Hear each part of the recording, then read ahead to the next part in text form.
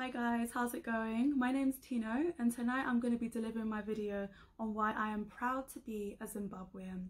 Now, I'm really sorry that I couldn't be there in person tonight to celebrate Black History Month with you all. However, I hope that this video will give you a true understanding of the cultural beauty that is Zimbabwe, just give you a true feel of what we are all about, and I hope that you guys can come visit sometime soon. Enjoy the show.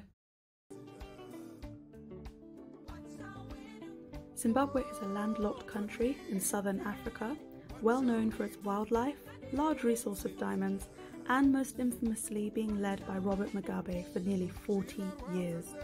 To me, Zimbabwe is so much more than that, and tonight I'm going to show you exactly why.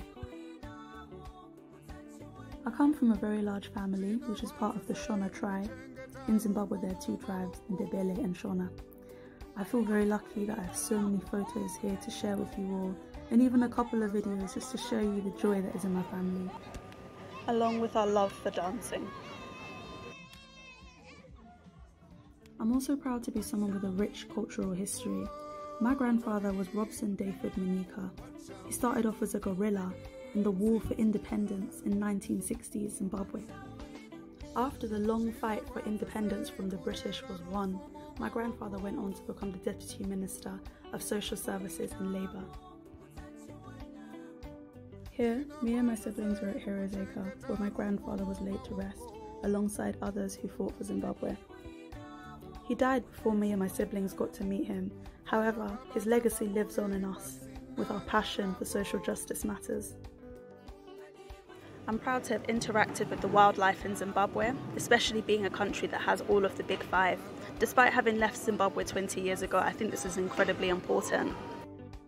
Music also forms a huge part of Zimbabwean culture, and I'm proud that me and my family have been able to remain playing the instruments. As you can see here, my dad and my sister engage in some of the cultural practices.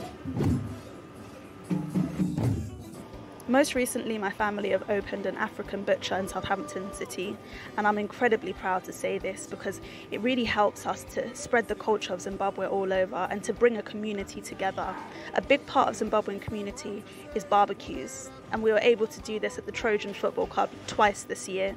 We look forward to what else the club can really bring in for people as we hold barbecues at the back of the butcher in the weekends too. This is a family-friendly event, and we just look forward to being able to introduce more people to our culture. I'm proud to be a Zimbabwean that is contributing actively to my community, and I just look forward to finding more ways to be able to do that and to embrace others whilst doing so.